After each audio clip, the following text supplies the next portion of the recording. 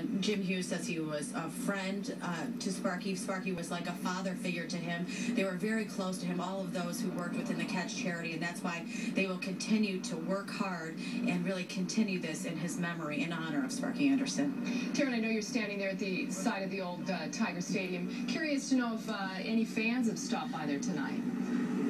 A few. It's pretty cold out here tonight, but a few have, including one that obviously put up his picture, an autographed picture, and some flowers behind us. But we did speak to one who said that this seemed to come out of nowhere, news about Sparky, and that the loss has really hit so many fans so hard, especially because of what they've gone through over the last year or so.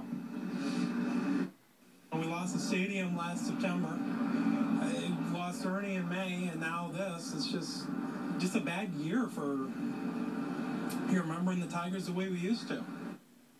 And he was from the Tiger Stadium Historical Society. He says he comes here often to check on the place and, of course, remember, he was also mentioning that so many Tiger greats are now gone, including this stadium. But one thing that they will have is all of those fantastic memories from back in the day.